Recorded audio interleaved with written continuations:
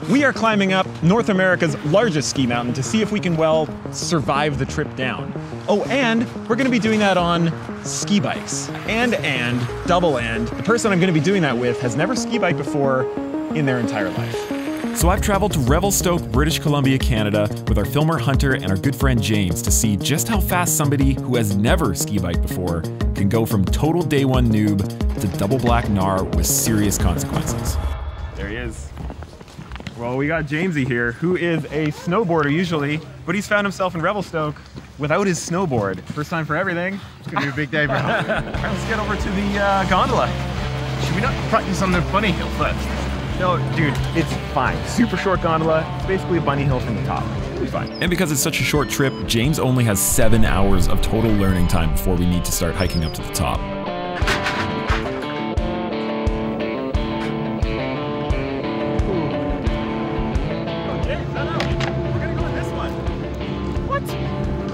Up again. Enough. Just get on the lift. Yep, this mountain is so big that after the first gondola, you immediately get on an even longer gondola that takes you high above the clouds. And after that, you get on a chairlift that takes you up another 1,000 feet. Then, if you want to go to the top like we do, you start hiking into some pretty serious terrain, giving you over 5,620 feet of vertical elevation to get down. But let's not get ahead of ourselves here, because James is back on step 1, trying ski biking for the first time ever. I'm gonna need that helmet today, I think. And yes, I did say ski bikes. What was once kind of a niche sport has taken off across the globe, and there are now companies like Tangent Ski Bikes that have met that demand with really highly engineered bikes like the ones you're looking at right here. From the geometry to suspension kinematics, everything has been purpose-built for shredding giant mountains like this, whether that's berms, jumps, drops, they can handle it all. So whether you want to try ski biking or whether you've been doing it for a long time, make sure you go and check out tangentskibikes.com. Huge thanks to them for sponsoring this video. Okay, let's get James on one of these things. And the 7-hour countdown begins now. So the number one thing to work on right in this moment is going forward until you have a little speed. Yep. And cranking sideways, not to turn, but to hockey stop. This is the thing that will keep you alive. I'm English, so that doesn't really make sense to me, but... you know when you're on your horse, playing like horse polo or whatever, and you do a hockey stop with your horse, do that. Oh man, I wasn't scared, but now I'm terrified. It's honestly, as soon as we get past this section, we'll be okay. All right. And sideways. Like that. Oh God, I hope he doesn't die. Hard, hard, hard! I can't!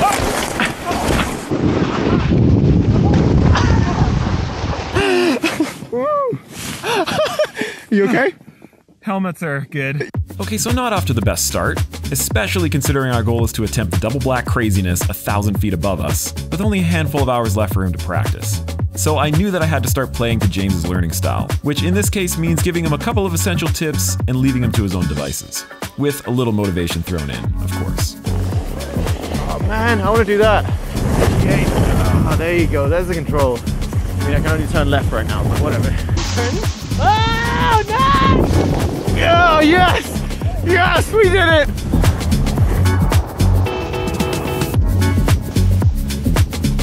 Okay, this seems to be working, but that doesn't mean it's gonna be all smooth sailing.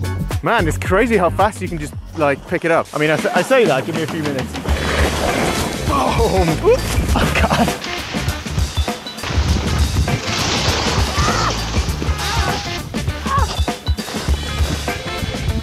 Ooh.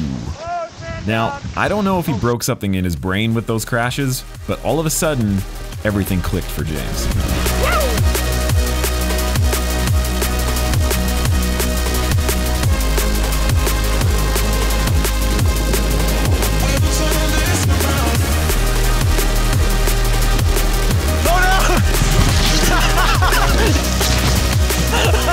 And as we made our way back underneath the clouds, James went from being a cautious noob to a confident intermediate rider, which I know seems crazy for someone who has never done this before today, but I also experienced the same thing the first day I started ski biking.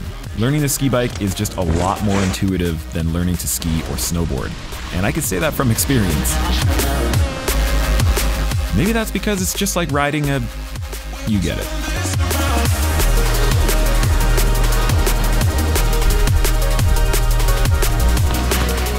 Cliff science. Are you scared of the cliff? No, I'm not scared of the cliff. No, I just don't want to scare the cliff.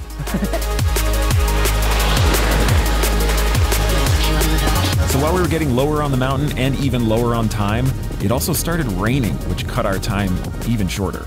Here's hoping we're both ready for the top of the mountain tomorrow, because it's time to go back to base camp.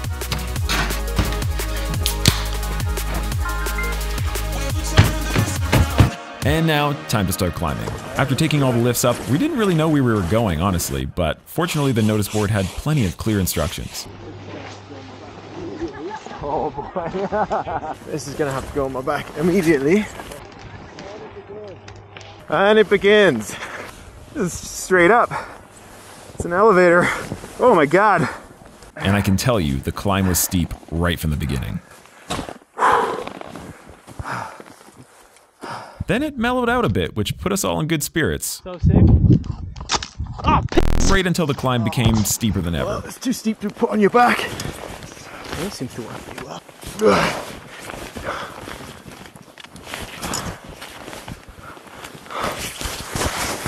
And then it got even steeper.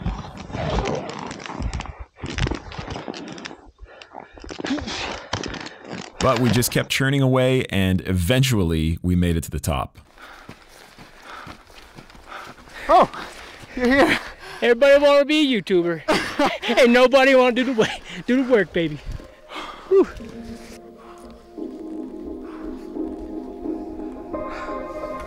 How about that? We were just happy that we made it up there. Then all of a sudden, the reality of where we just climbed up to began to sink in. This place is no joke. You're nervous? So nervous. Oh yeah? It's the kind of nerves that you feel when there's no backing out of it. You're there. There's no other way to get down. Yeah, we're not walking out of here. Nope. And after standing around pointing at things for a while longer, it was time to go. Like right next to the cliff? Right next to the... Yeah. Unbelievable. Cool. Let's go! All right. Whoa!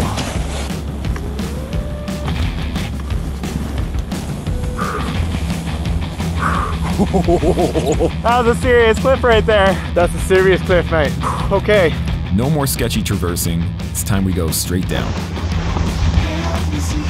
Yeah, James. Oh, buddy! Yee-hoo! This is what these skis are for.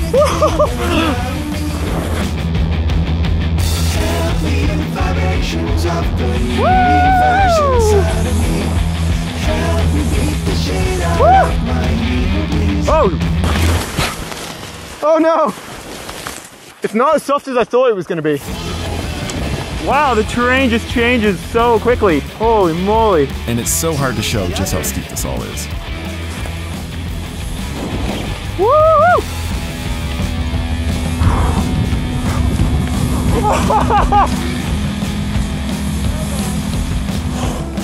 Unbelievable. Nice. Oh!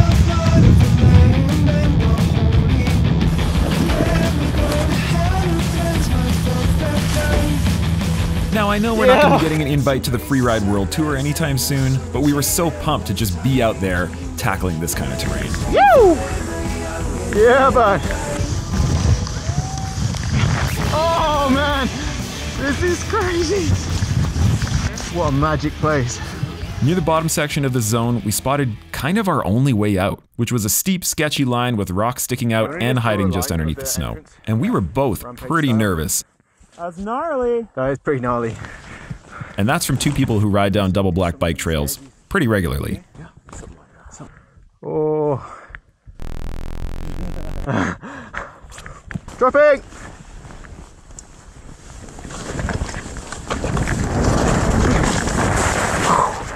And yet, it looked like a parking lot on camera, so just never mind. Yes, mate! Boom! Woo! Unreal, mate! That's it, boys! We made it out! Woo! Yes! Woo-hoo. Unreal. Not a bad day. I literally can't believe it. It was like gingerly dancing my way through in the beginning, just falling over every 2 minutes. And then at the end we hit what, double blacks through the trees. And yeah, it's a pretty intuitive thing. I did not expect that. That was wild. Speaking of which, a massive thank you has to go out to Tangent Ski Bikes for providing the bikes and sponsoring the video. You can go to tangentskibikes.com to go check out one for yourself, and there's a sweet promo code in the description too, so check that out. And a huge shout out to Basecamp Resorts for sorting us out with an absolutely epic stay while we were here. Yeah, unreal. And a final thank you to you, the viewer, for watching. We really appreciate it. If you like the video and you want to see more, hit the like button, subscribe, because we usually do a couple of these a year, but now it's back to mountain biking. See you on the next one. When do you actually need to pedal it? You don't. You don't, that's the beauty. That's wild. It's the Loam. Hey, let's go. Good visibility. Like, this is top of Ripper Chair looking. Look at him. Little gnome over there. You're a cutie, aren't you? Shame about the skis, but.